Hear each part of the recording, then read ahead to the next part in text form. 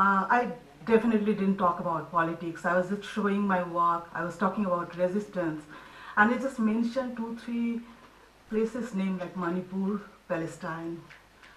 And so I'm really, really nervous today. And I'll be only sharing something which has a lot of fun and humor. And so I'll not feel unsafe outside the door. When this topic came, violence, I was not sure if I'm really going to share something, because a lot of my works are bloody, fleshy, and like really look violent. And if that works, I should exaggerate and show. So I tried to look back on my own practice, and I said that why artists take a space or place up, to explain what violence is, how we inherit violence, because violence is like an inherited nature of human being. It is all within us. It is in me, it is with you, and time to time we reflect on violence. So before I talk about others that you are creating violence, I look at myself, that me as an artist, as a violator. I'll go back to a couple of my projects where I'll just show, maybe the show was about something else, but how with the title image, I violated the aesthetic and the emotional sensibilities of my viewers' expectations. How I use language, how I take responsibility as a singular voice, as an I.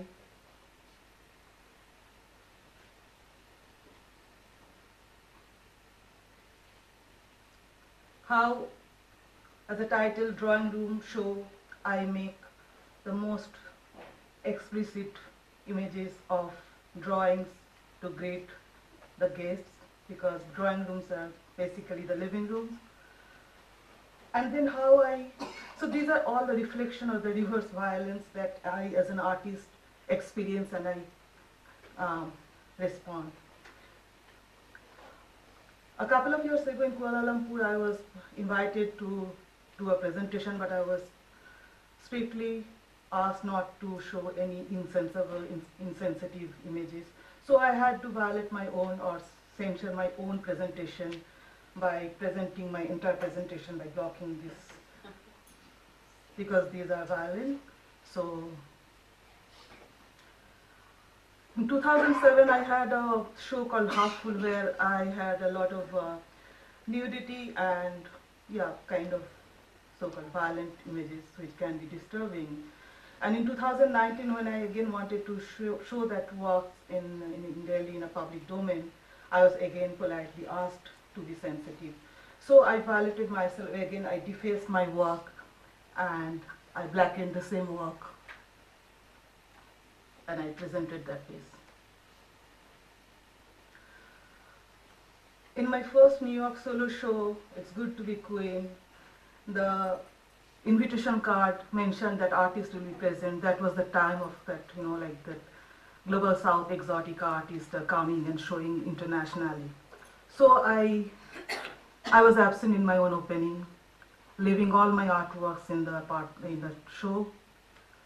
2017 in Los Angeles, I myself invited lots of artists to come for my opening, but I did not present a single piece of artwork, but I was present there. In both the projects that playfully deconstructed the modes of consuming art and the artist as a form of violence. I violated market. During the art booming, the artworks was priced like multiple times within a couple of months' time. I was disturbed emotionally and sentimentally. So I launched an online project called Free Mithu, and I started giving people an artwork in an exchange of a letter with love. So just to disbalance that my you know, like if I can produce 40 works in a year, 10 works can go without through this currency money market. So like a romantic way of disbalancing. Since 2017, I am using semi-legal contracts like contract paper as an artist declaration form, and I piloted again this the market as my new materials in my practice. So I declared all my tangible form of artworks are byproducts, and I also alongside I create a self-declarative contract, that new form of artwork label and the artwork label as caption. These captions and labels are a new form of material for me, creating a vocabulary that documents the momentum of my impulses, sentiments, and emotions. Byproducts, the tactile manifestations, consumable, tangible entitles, and remnants of my ongoing process are byproducts. The contract beside each artwork is an absurd, provocative, tempting, and utopian proposition to push towards interactivity where roles are reversed and objects are re-objectified. I use caption to acknowledge those ignored, missing, neglected parts that run below the surface, making them visible and audible. So these are the part of my materials. Yeah, sorry, thank you so much. On a recent show, subject was blue, the color blue. I made a set of works on white called Tritanopia, the blindness of blue. A deliberate unseeing and omitting a color component confront the societal illusions as a form of resistance and subversion and become an invisible Kafka's blue. So there I also create that the declaration that why I am doing that and what are the mediums, and in that mediums it's not like the usual mediums like ink and watercolor on paper. Rather I put like whatever is actually missed and invisible. So I try to acknowledge those areas in my practice as a medium, and so that as my work. I violate that cyberspace. Often I see that like how the cyberspace on that like data-based politics is like controlling our things. So I have my own Wikipedia page. I put misinformation, and that goes unnoticed for long. I violate Alexa, Siri. These are my different performative works. Alexa, Siri, ChatGPT, and also Zoom bombing. So in like 2 years back, there was a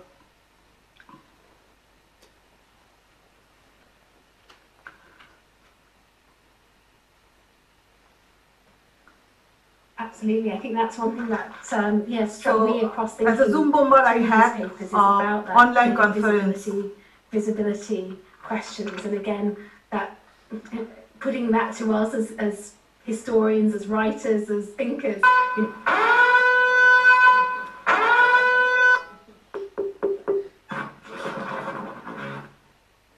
Well, that was dramatic. That was a very interesting and well timed glitch there.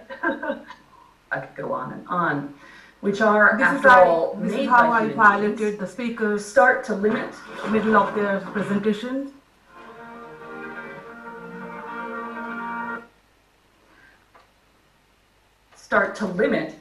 or shape those same people's actions. I feel like something crazy is going on here, but I'll just go on. Men make their own history, but they do not make it as they please. Marx goes on in the next...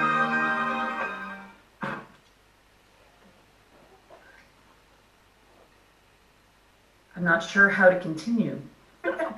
We don't have to have Zoom poker faces on anymore, because I think that's the first time. This is how violence happens when we experience violence in different forms.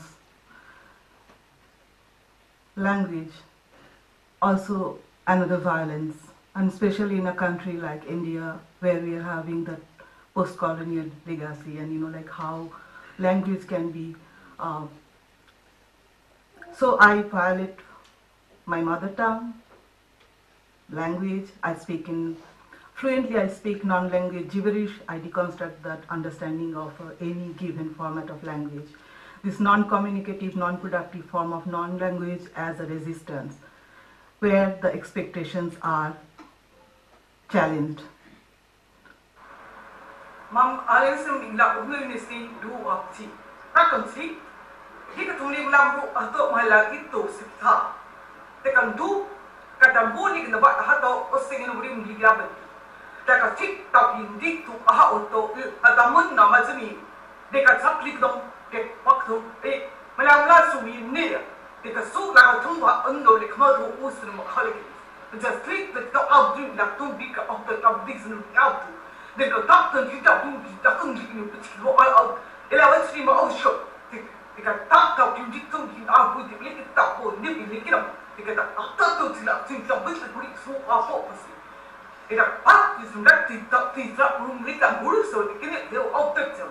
Deka tak tik step tu kita pun tak dom tik out tu.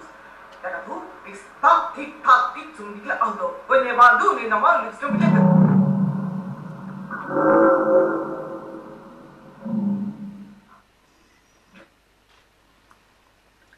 I address this kind of different myths in my practice and how I can unmyth them. I know that Ashokji said like we have to be restricted in 10 minutes, 15 minutes. I still have 3-4 minutes left. So I was invited to do an artist presentation and that happened in Guggenheim in New York and Asia Society. A lecture performance of an artist presentation staged in a non-language to demonstrate the hierarchy and the hegemony power of institutional and codified norms that control us. Aphasia was an institutional critique sliced through times, the pre-made film as a timekeeper based on an instructional invitation from an institute for an artist presentation in a mainstream art platform. So I was given a particular time and then I was told that if I don't finish it within the time, there will be an orchestra style music. So I made my own timetable, timekeeper.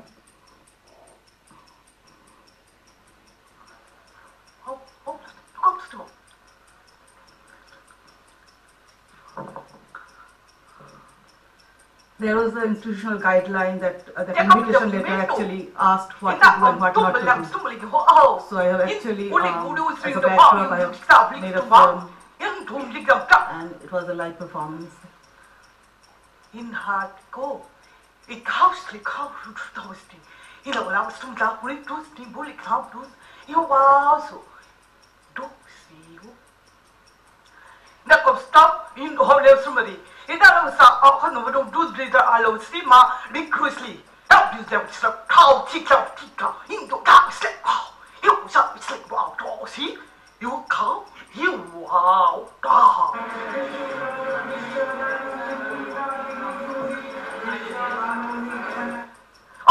Similar hard breeze, similar plum breeze to arms still in hard or udu reseba. It got cup cold through, Rikusamba, it's how. Into good stuff, he was time city. Lock storms through like some push. Here, Christa optics. They're gonna put toe. Somebody go shoot. Let's talk 3 equal lesa. Amazon gum sleep no shoot stop. You know, stop, take good start, take good down, take good start, take good chow, take good start, take good down, take good start, take good down, take good. Ah, shut into the hello, so. Oh, no, so. Oh, shut. You don't. That's not. Oh, no, to, which route, what to the you know, I saw a which the blue deal come to, no, was so up, you to stop, sleep, come. Oh, hot torso, no, up, shit, up. Also, Sunamram, Black Straw, got cows, possum, shoes. Oh, sorry, I'm Sermon problem sleep no tutti now stay up still. Then they don't stay up in also you cut all of some public stay. Stop extra show. But customer is so Hela haseita o pi hatsuri. Inura so. O kam. O shano so. Ato levi samdabdi.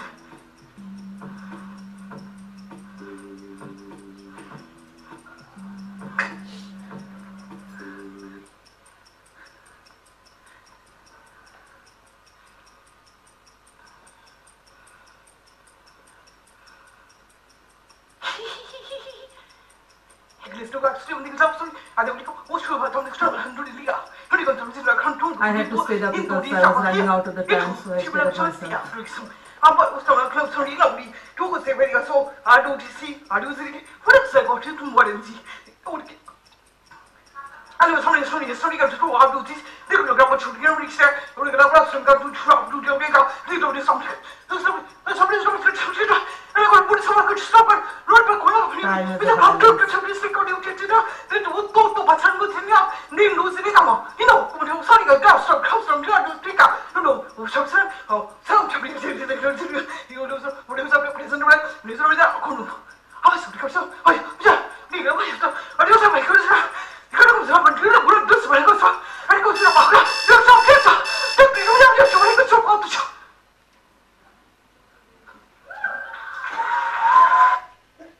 Thank you.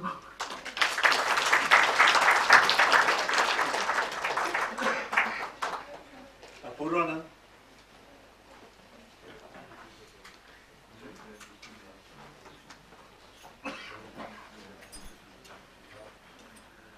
बहुत शुक्रिया। हिंसा और कला के रिश्ते पर हम बात कर रहे हैं। मैं यहाँ रंगमंच, संगीत, चित्रकला और दूसरे कला माध्यमों से जुड़े हुए हमारे मित्र बैठे हैं जो इन कला माध्यमों में सृजन करते हैं। मैं उनमें से एक नहीं हूँ, लेकिन भाषा से रिश्ता है और ये सब कुछ जो होता है ये भाषा में होता है। और मैं अक्सर सोचता हूँ कि जब हम हिंसा की बात करते हैं तो वह भाषा के साथ क्या करती है। और हिंसा दरअसल हमारे सामने आती ही किस शक्ल में है।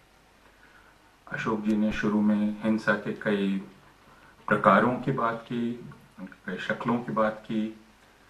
एक हिंसा जो चुपचाप घटती रहती है, जिसमें खून नहीं बहता है, लेकिन जिससे हम जख्मी होते रहते हैं, जाती तौर पर जख्मी होते हैं। लेकिन एक हिंसा वह है जिसमें हम एक शख्स हैं, इससे ज़्यादा हम एक पहचान है, जिसको रोहित वेमुला ने कहा था कि मेरा जन्म ही एक हादसा है, क्योंकि मुझे एक पहचान में घटा दिया गया है और मैं उससे कभी खुद को आज़ाद नहीं कर सकता।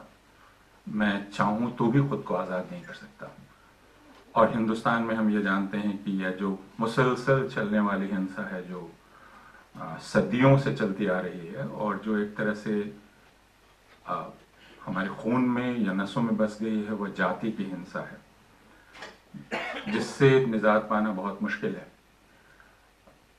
आपके पास क्या बहुत पैसा हो जाएगा, एक ओहदा आ जाएगा और आप उस हिंसा से मुक्त हो जाएंगे, आज़ाद हो जाएंगे। कब वह हिंसा आपके सामने आके खड़ी हो जाएगी जो जाति की हिंसा है, और आप उसका मुकाबला नहीं कर पाएंगे। ये एक बात है, यानी हिंसा जो आपकी याद में बसी होती है, आपकी स्मृति में बसी होती है, आपकी पूरी याद को गढ़ती है, एक वह हिंसा है। और यह हिंसा हिंदुस्तान में अगर जाति के शक्ल में आती है तो हिंदुस्तान में एक दूसरी शक्ल में भी आती है। यानी अगर आप यहाँ के किसी मुसलमान से बात करें और उससे पूछें कि तुम हिंसा को कैसे पहचानते हो, उससे भी जिसने कभी लिंचिंग का सामना नहीं किया, लेकिन वह हिंसा को जानता है, क्योंकि या जानती है, क्योंकि वह मुसलमान है और उसको पता है कि मुसलमान होने के चलते वह हिंसा के एक वातावरण में रहने को बाध्य है, मजबूर है, और उसको अपने पूरे अस्तित्व को उस हिंसा के मुकाबले परिभाषित करना है, बचाए रखना है। और यह उस पर जिम्मेदारी है जो दूसरा लफ्ज़ हिंसा के साथ इस्तेमाल किया जाता है अक्सर, वह है जिसका हिंदी प्रतिरूप उस तरह का मुझे नहीं मिला। जो इल्ज़ाम लगाया जाता है हिंसा के शिकार लोगों पर कि आप दरअसल हमेशा विक्टिमहुड में रहते हैं, आप विक्टिमहुड में रहते हैं, आप शिकायती हो गए हैं, और इससे अगल बगल के लोगों को बहुत परेशानी होती है क्योंकि उनकी ज़िंदगी में खलल पड़ता है। एक शिकायत हो रही है, एक विक्टिम उनके सामने खड़ा है, जैसे वह उन पर आरोप लगा रहा है, इल्ज़ाम लगा रहा है। तो उसका पूरा वजूद ही एक तरह का इल्ज़ाम हो जाता है, जो खुद अपमान की बात है उसके लिए भी और दूसरे के लिए भी, कि वह क्यों चैन से नहीं जीने दे रहा है किसी और को, क्योंकि वो अपना विक्टिमहुड लेकर खड़ा है। और यह इल्ज़ाम अगर हिंदुस्तान में मुसलमानों पर लगाया जाता है तो आज जब हम अभी यहाँ खड़े हैं तो हमें नहीं पता कि यहाँ से हज़ारों मील दूर गाज़ा में, और अब गाज़ा पूरी तरह से ज़मींदोज़ कर दिया गया है, पूरी तरह से नेस्तनाबूद कर दिया गया है। आज सुबह उसकी तस्वीरें जब मैं देख रहा था तो उसमें लिखा है कि अब गाज़ा में कोई लौट नहीं सकता, उसे इस तरह का बना दिया गया है। और उसी समय मैं इंटरव्यू पढ़ रहा था, इजराइल के मंत्रियों के इंटरव्यू, और सिर्फ इजराइल के मंत्री का इंटरव्यू नहीं, अमेरिका की एक यूनिवर्सिटी की डीन का इंटरव्यू मैं पढ़ रहा था, जिन्होंने कहा कि गाज़ा को एक नेशनल पार्क में तब्दील कर देना चाहिए। नेशनल पार्क या फुटबॉल का मैदान या पार्किंग लॉट, ये 3 शब्द हैं जिनसे हिंसा की कोई बू नहीं आती है, और गाज़ा को उसमें तब्दील करना है। और मैंने एक तस्वीर देखी आईडीएफ की एक महिला फौजी की, जो समंदर के तट पे खड़ी है और वो कह रही है कि यह वो नज़ारा है जो हम चाहते हैं। और दूसरी बात ये कही जा रही है कि दरअसल पश्चिमी तट के लोगों को समंदर का नज़ारा ठीक से दिखलाई पड़े, इसलिए गाज़ा को समतल करना बहुत ज़रूरी है। तो एक सुंदर नज़ारा है, और मुझे वो तस्वीर जिसमें आईडीएफ की वह फौजी खड़ी है, सामने समंदर है और वो मुड़कर कैमरे को देख रही है, मुझे खुद एक कलाकृति जैसी लगी। ये कलाकृति है, इसमें हिंसा छपी हुई है, इसमें खूबसूरती है। वह जो कत्ल कर रहा है वह खूबसूरती के लिए कत्ल कर रहा है, और उसके रास्ते में बहुत सारे लोग हैं जिनको खत्म कर दिया जाना चाहिए, क्योंकि वो खूबसूरती के रास्ते में आड़े आ रहे हैं। ज्यादा सभ्य लोगों की खूबसूरती की चाहत के रास्ते में आड़े आ रहे हैं। और ये लोग जो मारे जा रहे हैं, कत्ल हो रहे हैं, ये कौन लोग हैं? इजराइल के मंत्री ने कहा कि they are not humans, they are human animals. और बहुत लोगों को ऐसा लगा कि ये तो एक नई बात है जो इजराइल के मंत्री ने कही, और फिर मैं पलटने लगा महमूद दरवेश को, मेमोरी एंड फॉरगेटफुलनेस, और मैंने देखा कि महमूद दरवेश ने 20 साल पहले लिखा है कि we are called human animals. 20 साल पहले आपका पड़ोसी आपको ह्यूमन एनिमल कहता है, और उस वजह से आप खत्म किए जाने लायक हैं। इस एहसास के साथ आपको जिंदा रहना है, और जिंदा रहने की जिद करनी है कि मुझे जिंदा रहना है। यह चुनौती, और इसीलिए मैं जब हिंसा और कला के रिश्ते पर सोच रहा था तो मुझे लगा कि बर्टोल्ट ब्रेख्ट की तरह शायद हमें हर समय हिंसा के उस रूप की शिनाख्त करनी होती है जो सबसे महत्वपूर्ण रूप है।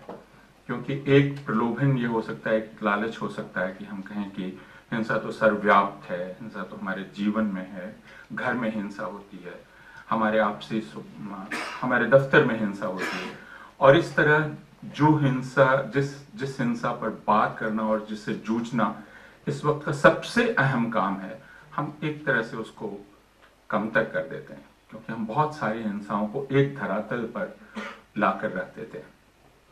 और इसलिए हिंसा के सामने, जब इस हिंसा के सामने, जिसे मैं रेडिकल वायलेंस कहूंगा, रेडिकल वायलेंस जो एक पूरे वजूद को ख़त्म कर देना चाहती है, जो रेडिकल वायलेंस नाजी वायलेंस थी जिसके बारे में अशोक जी ने कहा, ऑशविट्स और बहुत सारे कंसंट्रेशन कैंप्स और गैस चैम्बर्स ख़त्म नहीं कर पाए, लेकिन उस रेडिकल वायलेंस को लोगों ने देखा और थियोडोर एडोर्नो ने बाद में कहा कि यह एक तरह से हमारा फर्ज है, तालीम का फर्ज है और कला का फर्ज है, और उसका पहला नारा होना चाहिए ऑशविट्स फिर कभी नहीं। लेकिन हमने ये देखा कि वह नारा अब कितने भयानक तरीके से बदल गया है, जिसमें यह कहा जा रहा है उन लोगों के द्वारा जो ऑशविट्स से बचे हुए लोगों के वंशज हैं, उनके द्वारा कहा जा रहा है हम जो कत्लेआम कर रहे हैं, अगर तुम उसके खिलाफ बोलते हो इसका मतलब तुम नाजी हो। अगर तुम फिलिस्तीनियों की तरफ से बोलते हो इसका मतलब तुम नाजी हो, इसका मतलब तुम ऑशविट्स चाहते हो। और जब यह कहा गया कि 7 अक्टूबर को जो गाजा के पास किबुत्स में हुआ था वो हॉलोकॉस्ट के बाद का सबसे बड़ा हमला था, तो हॉलोकॉस्ट को ही एक तरह से निरर्थक बना दिया गया, क्योंकि हम जानते हैं कि हॉलोकॉस्ट क्या था और हॉलोकॉस्ट दरअसल अब किसके साथ हो रहा है और हॉलोकॉस्ट क्यों नहीं होना चाहिए। और वो मनोवैज्ञानिक गैबोर माते ने ठीक ही कहा कि never again was never a tribal slogan. It was not a tribal slogan. It was not meant to be never again for Jews. Never again, Auschwitz, never again का मतलब है कि ऑशविट्स आप फिलिस्तीनियों के साथ भी नहीं कर सकते और ज्यूज भी नहीं कर सकते और ज़ायनिस्ट भी नहीं कर सकते। तो फिलिस्तीनियों के सामने जो चुनौती है वह चुनौती है कि आप इस हिंसा के आगे खुद खड़े कैसे रह सकते हैं। और महमूद दरवेश की ही एक कविता मुझे बहुत पहले की याद आई कि जो सबसे बड़ा काम है और सबसे अहम काम है वह है टू बी, होना, सिर्फ होना, रहकर साबित करना कि हम हैं। और इधर 7 दिन पहले मैंने एक फिलिस्तीनी नौजवान लड़की की एक पोस्ट पढ़ी, और आजकल ट्विटर मुझे एक बहुत बड़ा आर्ट साइट मालूम पड़ता है जिसमें लोग और उस औरत ने लिखा कि मैं गर्भवती हूं,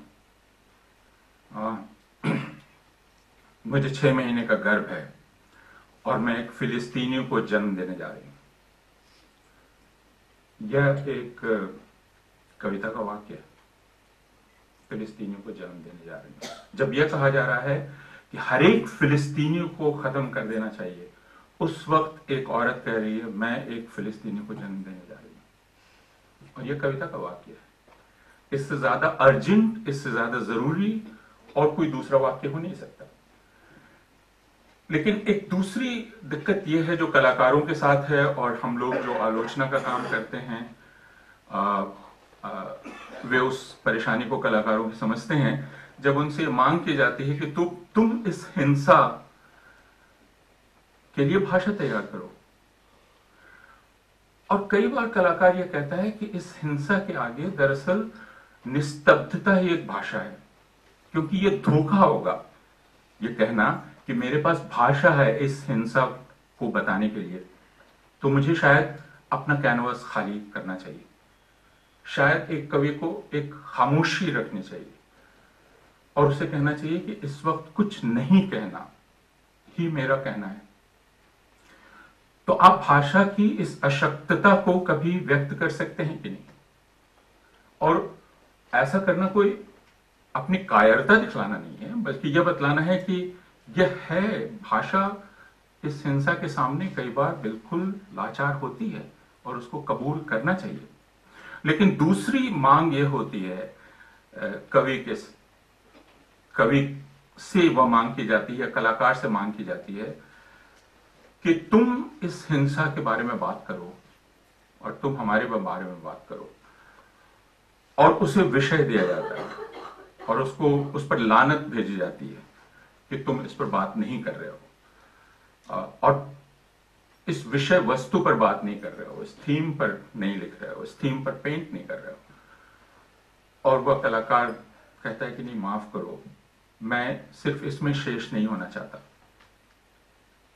भाषा कहीं बड़ी है और चुनौती कवि की, कलाकार की, मनुष्य की यह है कि वह इस हिंसा के सामने, जो कि दरअसल आपको पूरी तरह से अस्थिर बल्कि टुकड़े टुकड़े और चिथड़े चिथड़े कर देना चाहती है, आप अपने रूप को, अपने फॉर्म को बचा कर रख सकें एक जीवट के साथ कि वो फॉर्म है और मैंने उसको खत्म नहीं होने दिया है।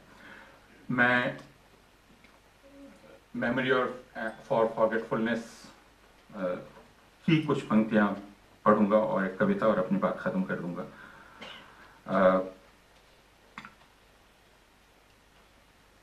जिसमें महमूद दरवेश ये कहते हैं कि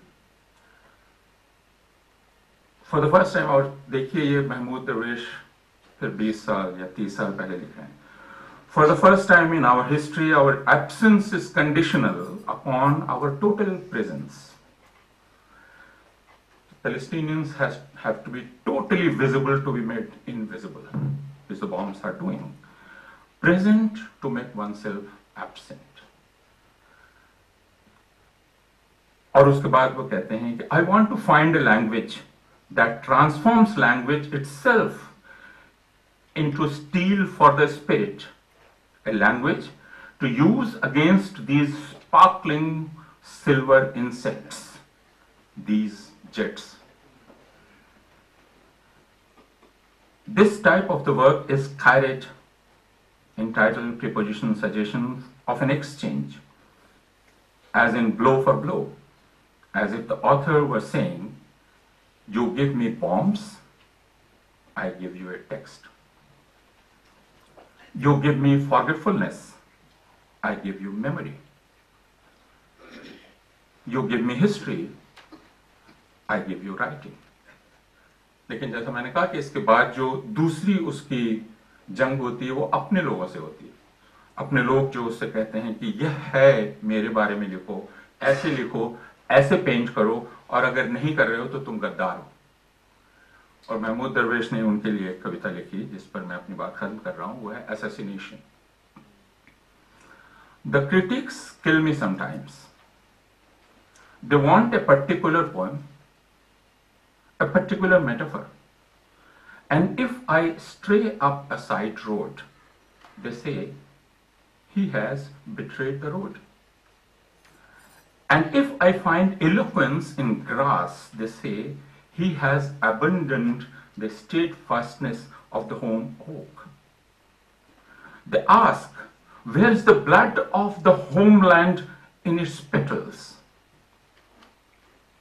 And if I write, it is the butterfly, my youngest sister, at the garden door, they stir the meaning with a soaked spoon. And if I whisper, a mother is a mother, when she loses her child, she withers and dries like a stick. They say she trills with joy and dances as at his funeral, for his funeral is his wedding. And if I look up at the sky to see the unseen, they say poetry has strayed far from its objectives. The critics kill me sometimes, and I escape from their reading and thank them for their misunderstanding, then search for my new poem. Thank you.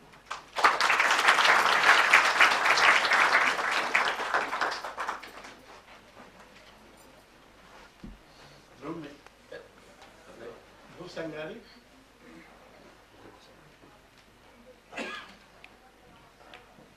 Thank you.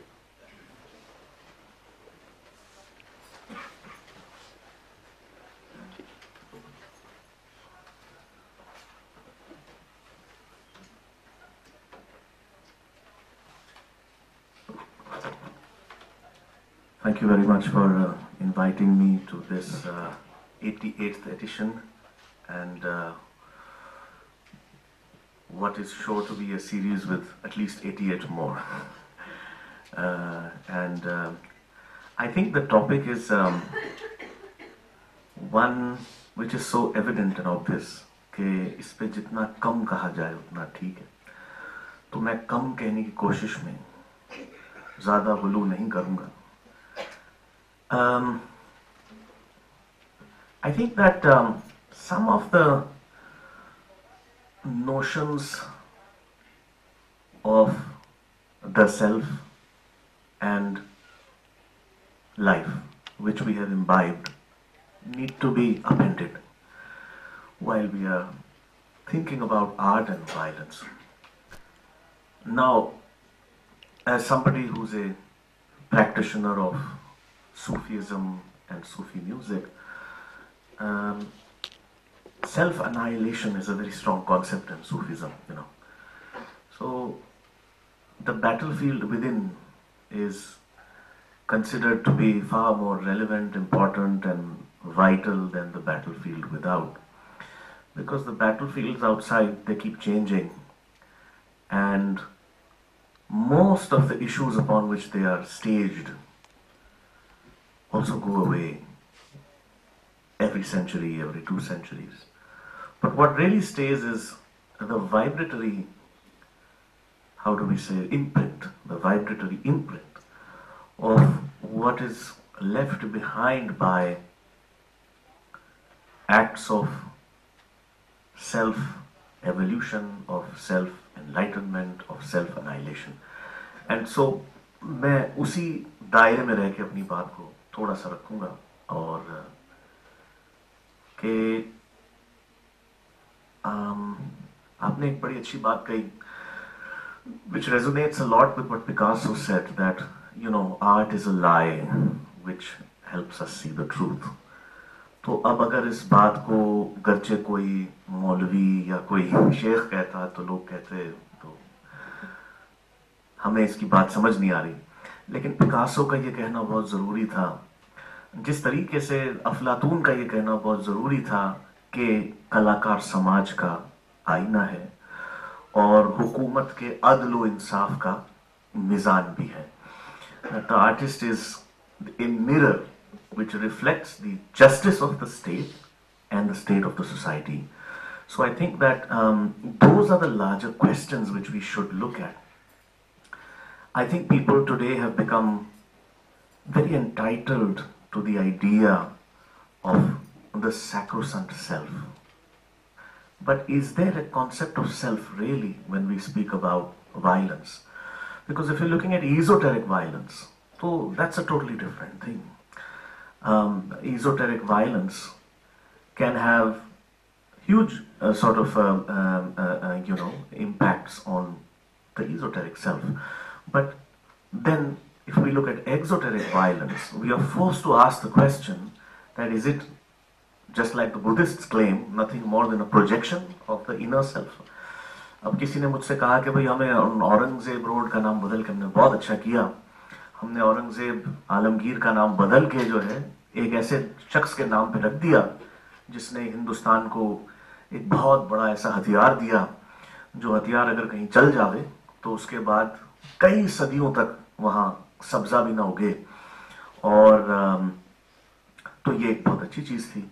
तो मैंने कहा कि फिर अगर आप ये आपका मयार है, तो how about changing the name of Ashoka road, because Ashoka ने तो कलिंग में 10 लाख लोगों को मारा था apparently, as history tells us.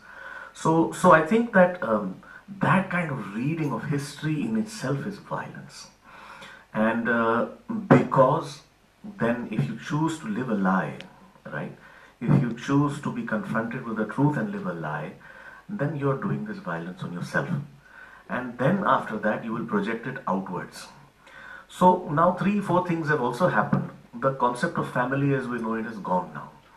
So there is no balance in our lives in that sense anymore. Whatever balance or disbalance we have to create for ourselves. So we are pretty much इस कश्ती में हम अपने आप ही हम नाखुदा हैं, और वो जहाँ भी जाके लगेगी वो उसके implications जो है वो डिपेंड करते हैं हमारे एक्शंस पे.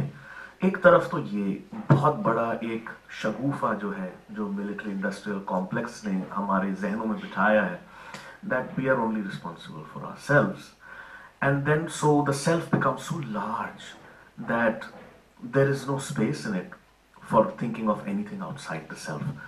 So I do remember a very nice analogy which J.K. Rowling gives in her novel, where she says where she writes that जो हैरी पॉटर के जो उस्ताद हैं वो उनसे पूछते हैं at the end of his journey that do you want to carry on further or do you want to go back to where you came from? So he says, if I carry on, will it still be real? Because it seems like it's only happening inside my head. So he says, why is what's happening inside your head not real?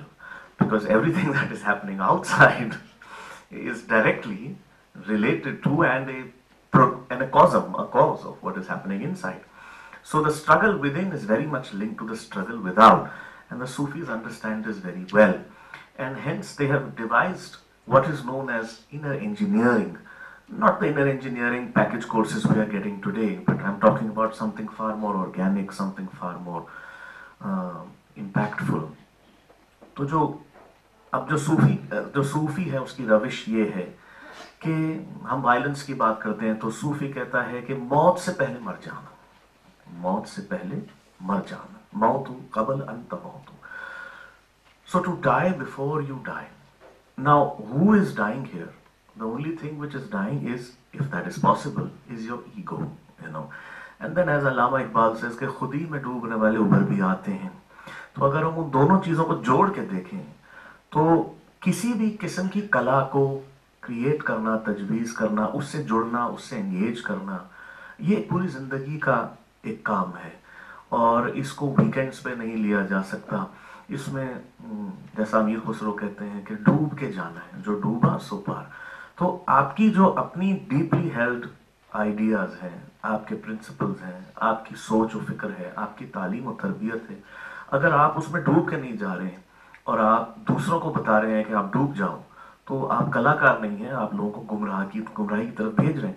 And a very big example of that is the amount of violence, the amount of lust, and the amount of material love for the material world that has been normalized in everything that is around us. And people talked about, Kushte Hamgani, people talked about the Holocaust. The Holocaust has been for the last century seen as the mother of all tragedies, disasters, how human beings should utterly not behave. And every world convention law has been created in accordance with that belief that this was some noble war. And of course उसके बहुत सारे और भी पहलू हैं जिनमें मैं नहीं जाना चाहता, because we don't want to reduce the memory of the Holocaust also. लेकिन आज ऐसा कैसे है कि जो उसके जो मजलूम थे वो खुद जालिम बन गए. तो ये अपने आप में अगर हम नहीं कि जी सबसे ज़्यादा ऐसी कम्युनिटी और भी कम्युनिटीज़, एक दुनिया जिसने इतनी ज़्यादा अदबियत, इतनी ज़्यादा कला, इतने तरह तरह के माध्यम उसको फैलाने के लिए पिछले 100 साल में जो प्रोड्यूस हुए हैं कभी नहीं हुए कहीं produce, right. In the last 100 years the sheer reach of media, multimedia, art, writing, history, past, present, future, sort of being spilled in front of our eyes every day from television, from the internet, from every way. It has never been higher. I mean, if I want, I can, in 3 minutes, I can go to archives.org and get a copy of a source text which I am looking for and which is not in print anymore. तो सच कभी भी इतना ज़्यादा, इतने तरीके से हमारे सामने नहीं था, फिर भी हम अपनी सारी उन्हीं फितरतों को दोहरा रहे हैं. तो और मुझे तो नहीं ऑनेस्टली लगता कि ये एबरेशन है. अनफॉर्चुनेटली ये हमारी फितरत ही है. अगर ये नहीं करते तो कोई और करता, sadly. So I think that इस दौर में आर्टिस्ट का रोल और भी ज़्यादा इम्पोर्टेंट हो जाता है.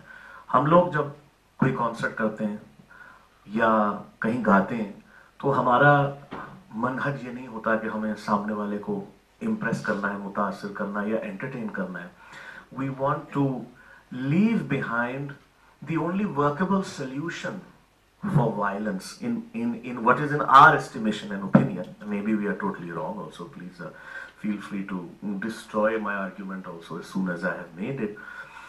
is that when you remind people of the shared, syncretic, and intangible organic ways in which they have connected and hence evolved a culture, then and only then can you bring them to an inner opening. Once you remind people that they are arriving from a certain place and going to a certain place, and on that journey, if they choose to live their lives in a way where they are sharing, where they are learning, and where they are making something which will say have a lasting impact, then life is a life worth living.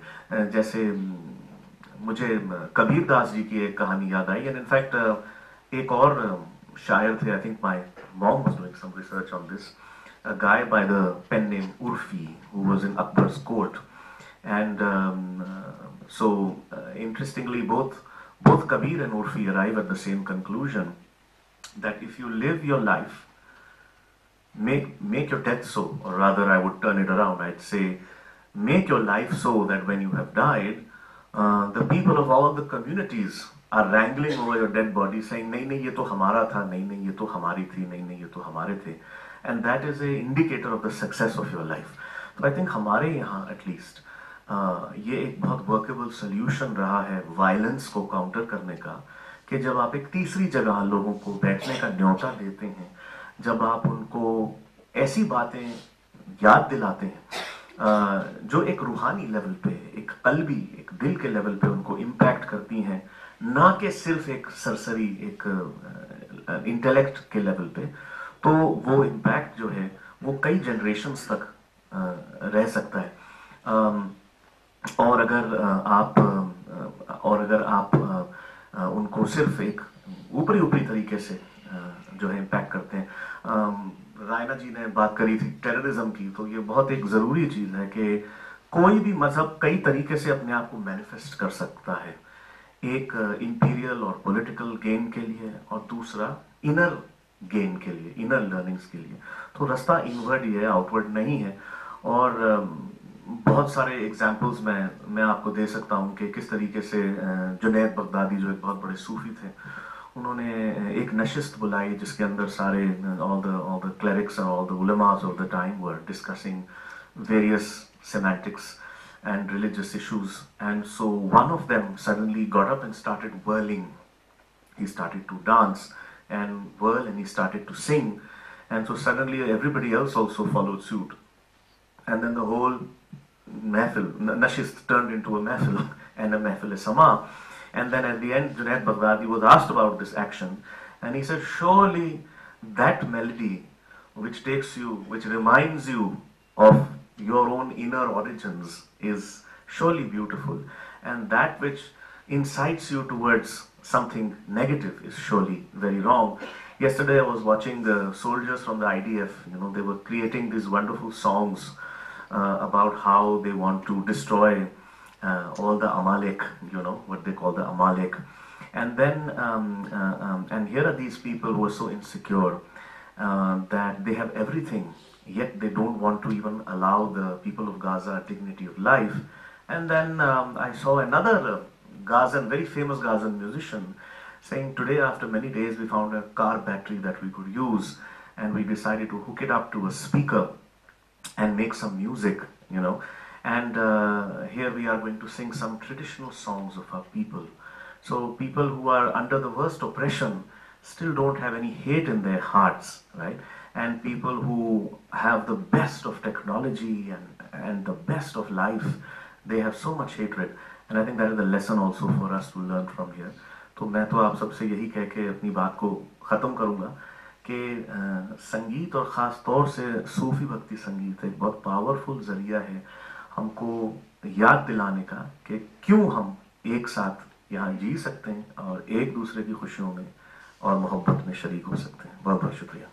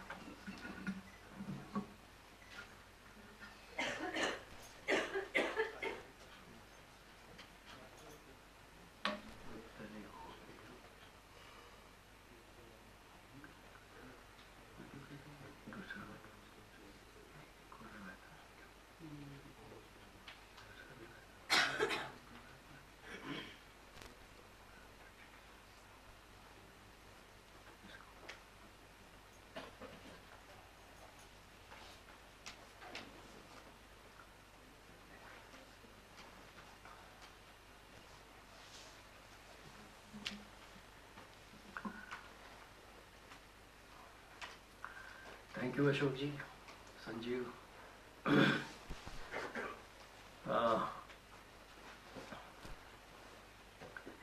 As my personal is political, and I have come Delhi in 1990, and आज मुझे I like that I am not minority. So that time मैं minority से आया, and when I reached Delhi, I still felt myself a minority. You could not transfer the ideas, you could not express anything, which today we can express.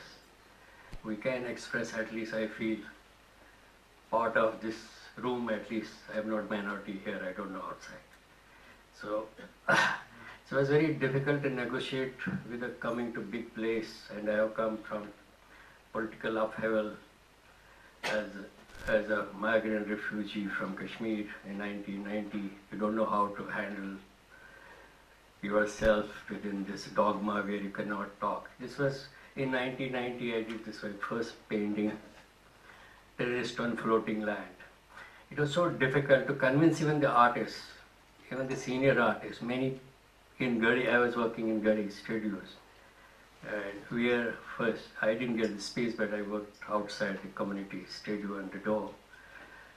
Later, I found a place when Manjeet and Harpana and Gogi, Tilu was working in that community studio. This was my first work. Everyone will come and say, you will die, you are committing suicide. But it was difficult to transfer what I have come from. So that's how it started. It's 1990. Likewise, then I landed in a guest house, Bawalpur house, where every artist used to land. And this was the only space where you could think about violence and how to deal with it. So I did this work, and it was chaotic Bawalpur house where you will get 5 rupees ki cart and 5 din ke liye. Then 6-7 days you have to move in the parks and go back to take admission. So I had spent 30 years, 3 months there, 4 or 5 months rather. So I had to paint what happened in Kashmir that time. These Pandits who were registering themselves as refugees, who were educated people. So I would paint all that sort of things that time. Whether Laskol, who was a friend, was killed, so I did this, and or a Maulana, who was this. So these kind of images, I kept doing these for many years. So likewise, I painted of that poem. It could be. So that was. But there was a lot of discouragement till Mr. Al-Qazi gave me first show in 92.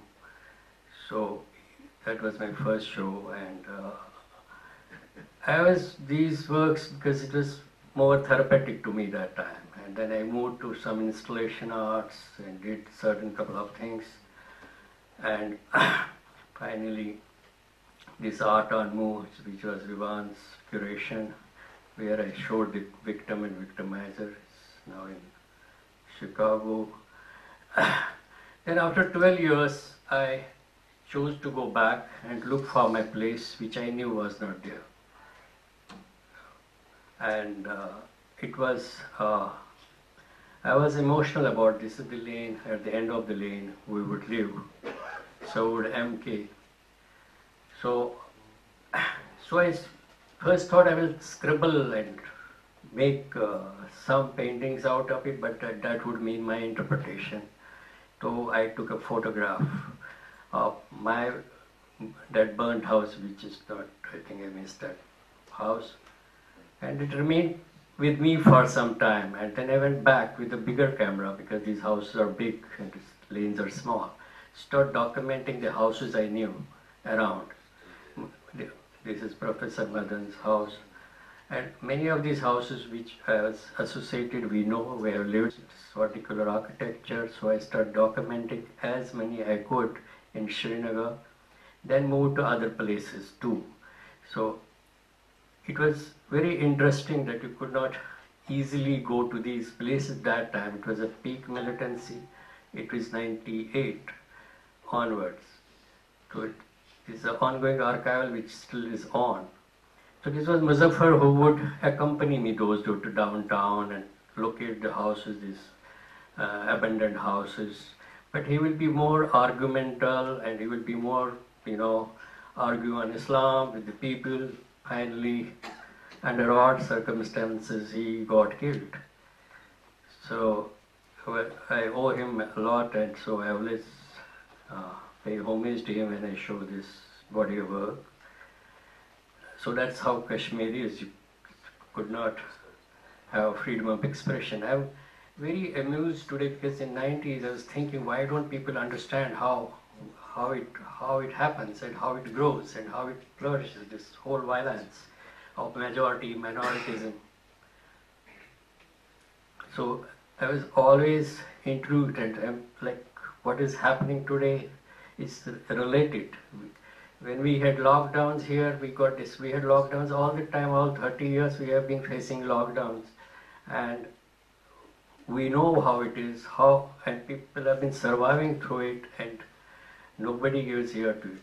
So these houses were very important to me. We pleaded the government, we were negotiating with people that if we could save some houses as a part of civilization, as a part of vernacular architecture, as a part of what it was. But finally, which is a Herculean task there too with the government there.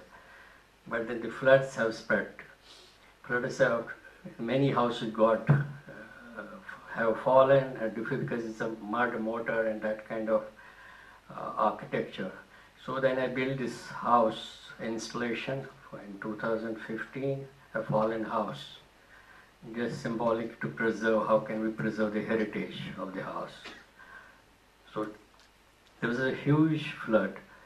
So I built this fallen house and shown in India Art Fair 2015.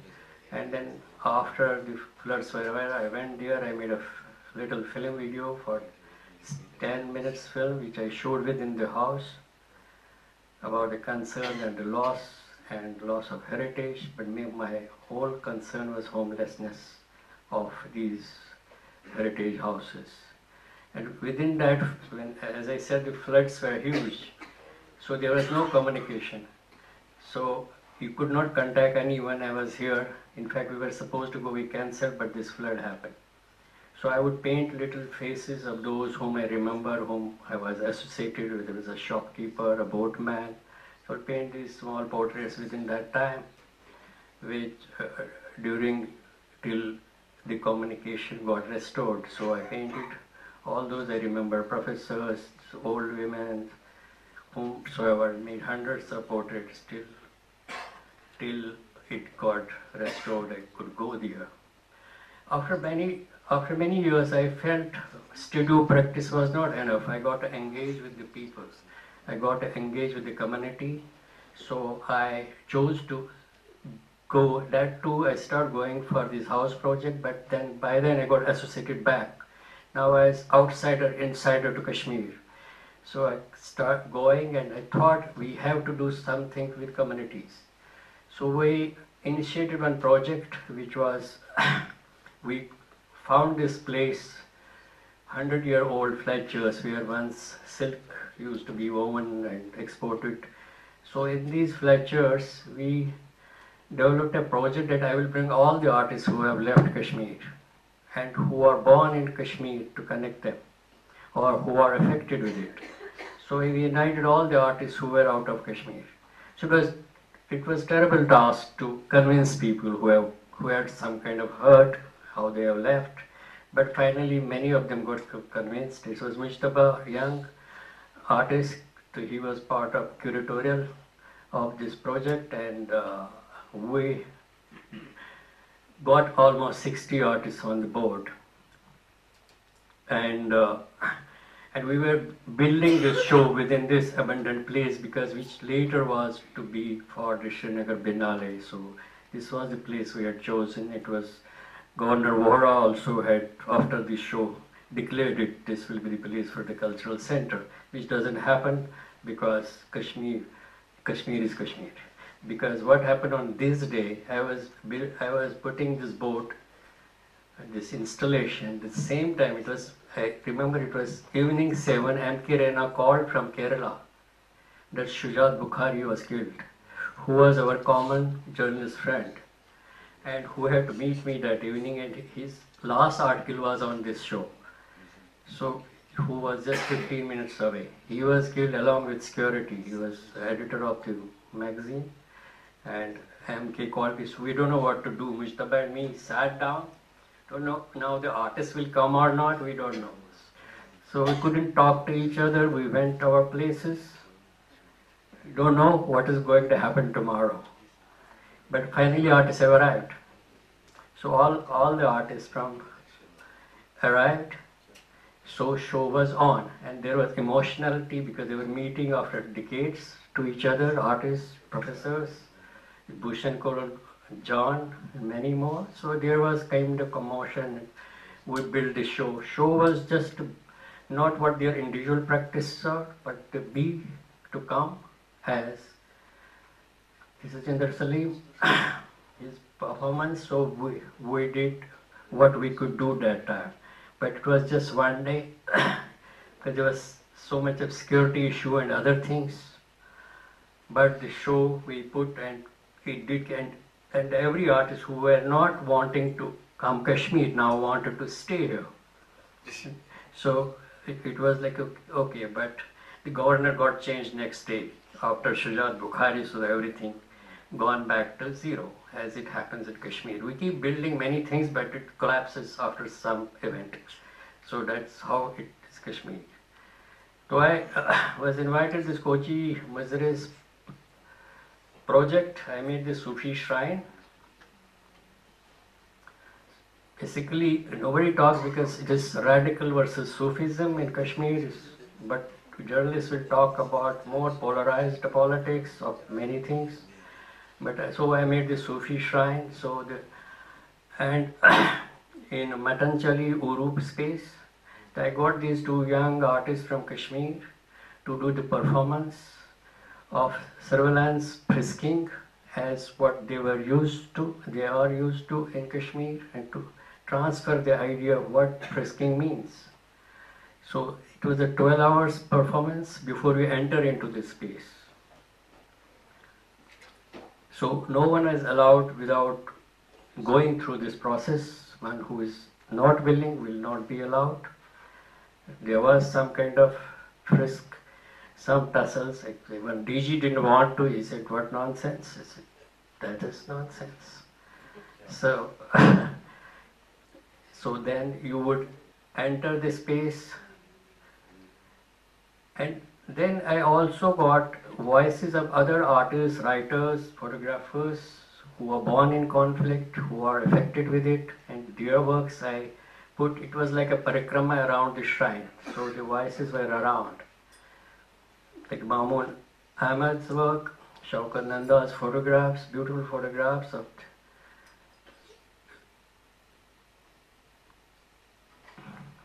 these were my abandoned houses.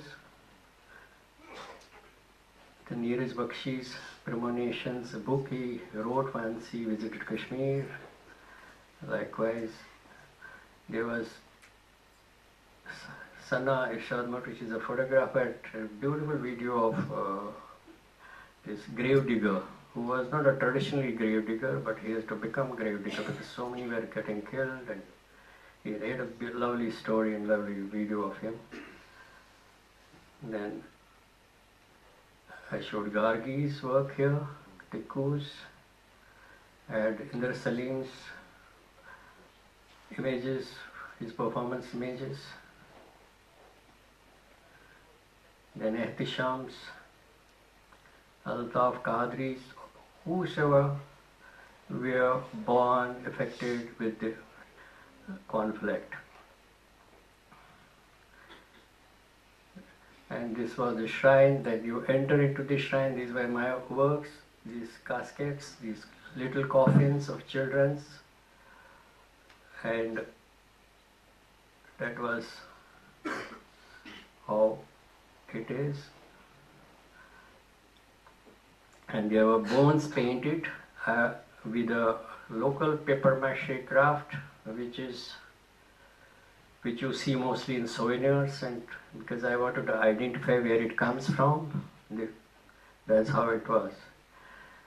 And I continued with paper mache, and that's another. There's a Shia community who deals with this paper mache craft for these small boxes and boxes and seminars. I wanted to bring, they have their own, so while making them, you learn many things of their pains, anguish, how they have gone through. In Kashmir, whosoever has gone out or in, everyone has suffered some way or the other. You collect these tricks and bits. This was, then I made this Zuljana. Zuljana is a Shia community, has this, because Hassan Hussein's horse, which is still wandering. So I made this work with this. Then I read this Agha Shahid Ali's poem, Country Without Post Office. I made this poster in the letter because he wrote, he visited Kashmir in letterboxes were filled with letters, there were no takers. So this work was built on this.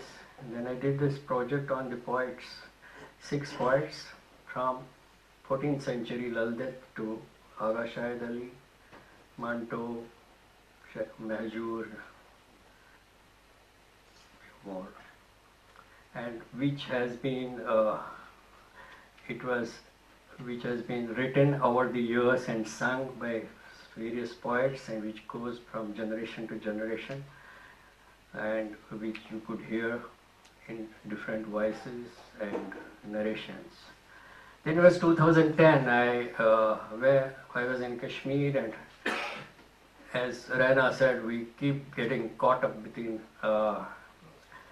security and stone pelting chaos. So that there was a day when around more than 100 people got killed, 100 boys got killed.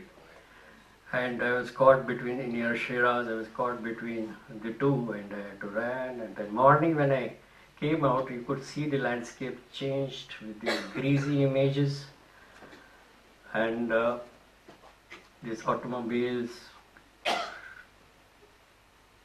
So I started, it remained in my mind, and started painting them on handmade paper.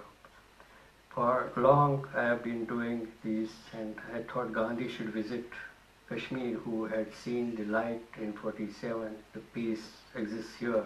Now I brought him as well to weld these shrapnels. So that was, I was using, I built this chamber so that the chaos. I also put these football players. I remember when we were young, we used to see these football games, would see the same energy football players as the stone thrower has, with the same romanticism, with like that energy would be the same. It is, so I did these.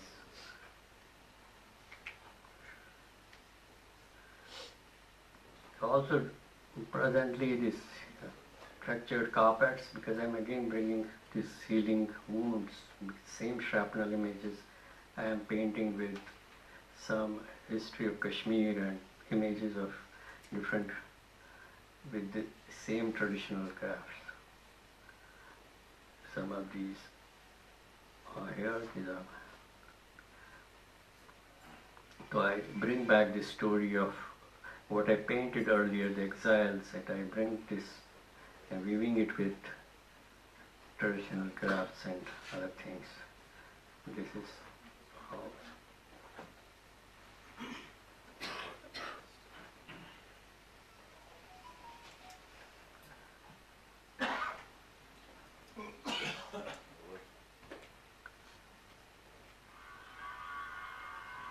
The shrapnel, finally I put it into this form.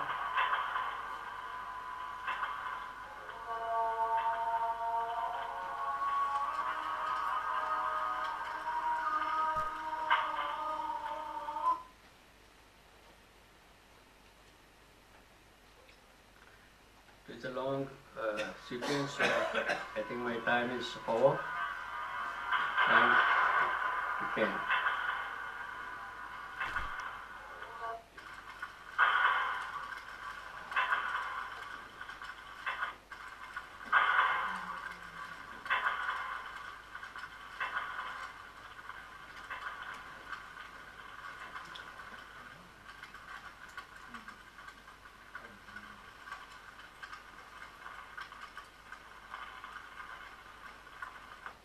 I'll stop here. Thank you very much.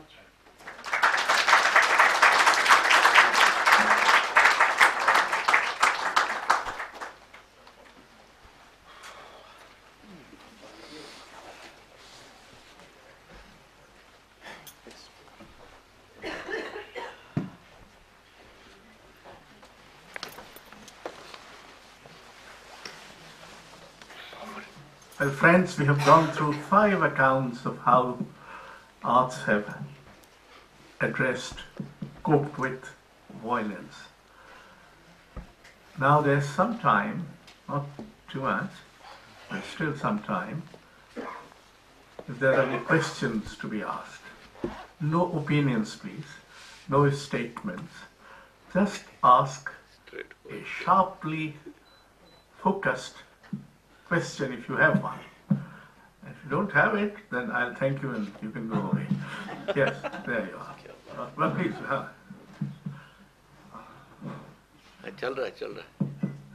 I would address this question mainly to Mr. M.K. Raina, because he is a great theatre person, and I have been in theatre for some time.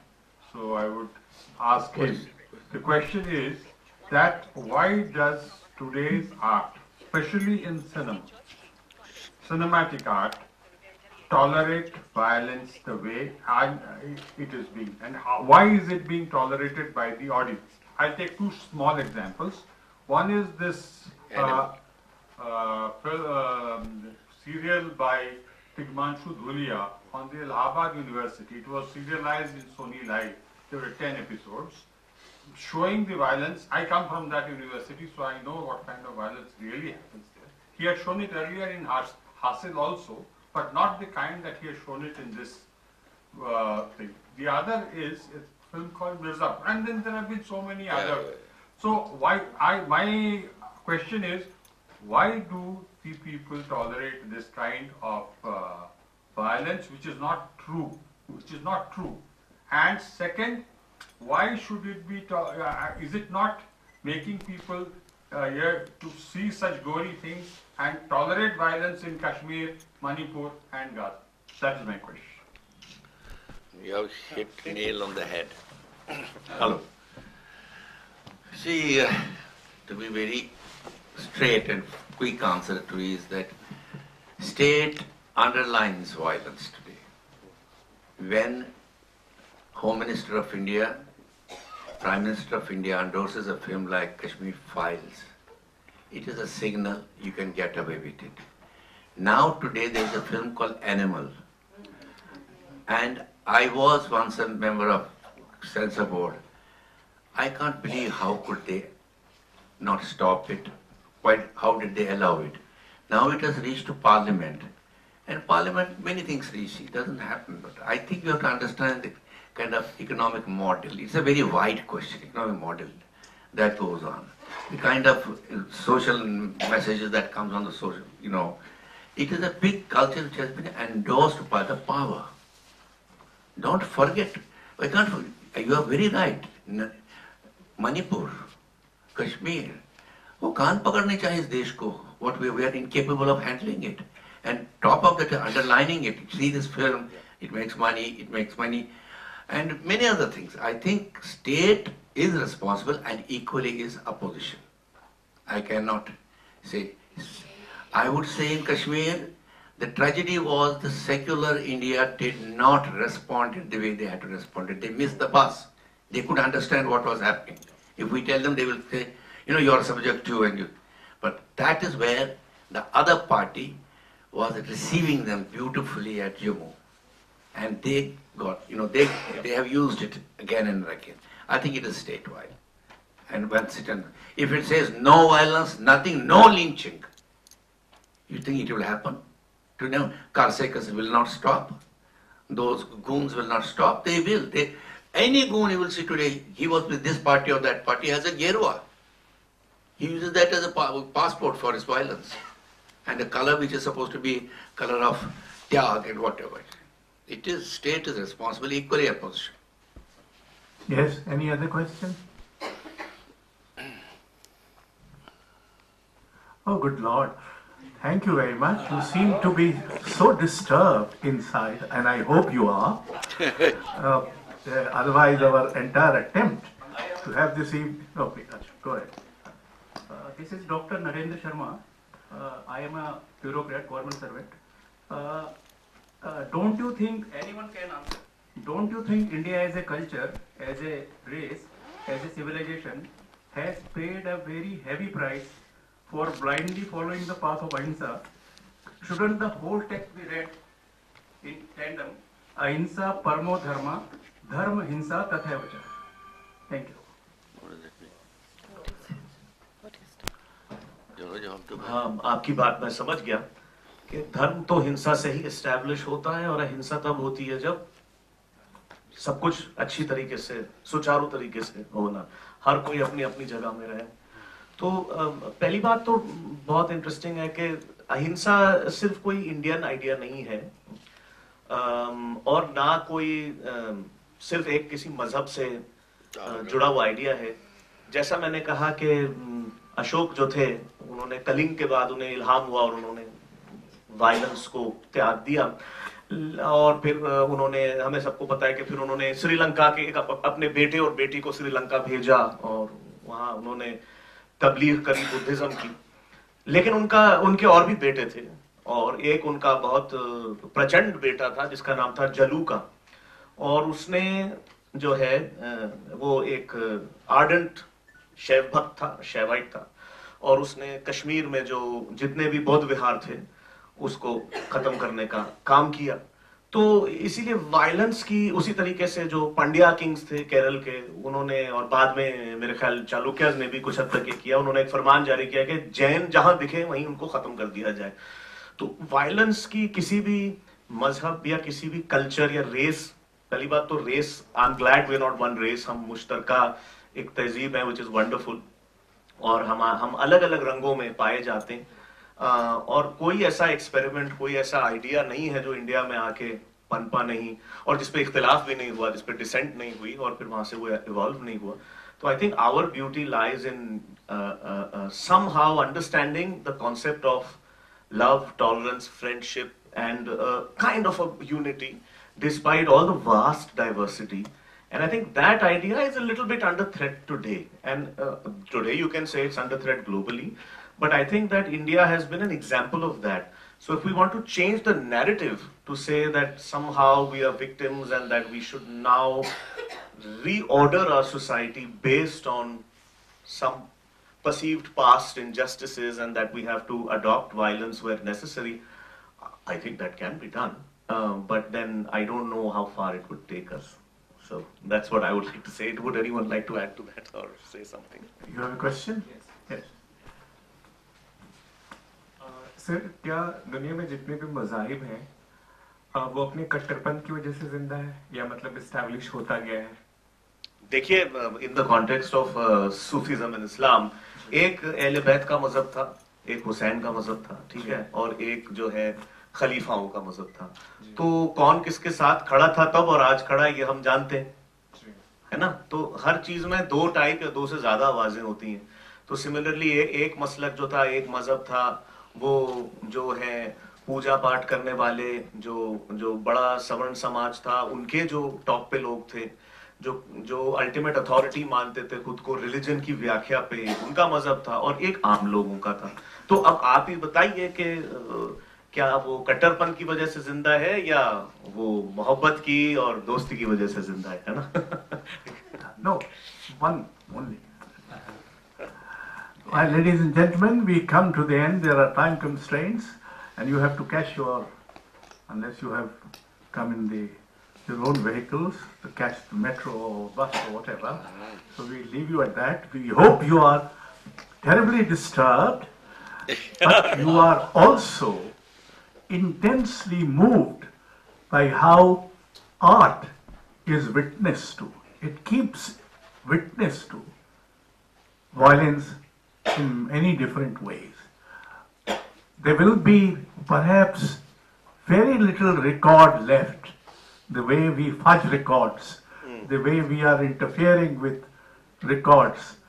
But the record of the arts to contemporary violence would be something that would perhaps civilize us later, humanize us later. As for the time being, it is difficult but not impossible to remain human and firmly against violence. Thank you very much. We are, incidentally, we are publishing a book of poems, Palestinian poets, translated into Hindi. And it will be, the book will be released on 27th of December at 5 o'clock? Yeah. 5 o'clock at Jawahar Bhavan, which is opposite Shastri Bhavan. Shastri Bhavan. I don't know how long Shastri Bhavan is going to last anyway. So if you are interested in knowing how it feels to be a Palestinian in these extremely difficult times, do please come over. Thank you very much.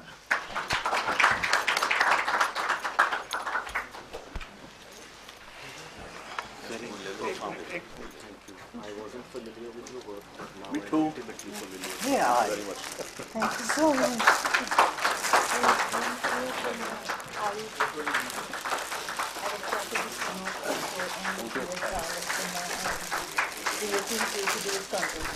That was the violence itself. I got that.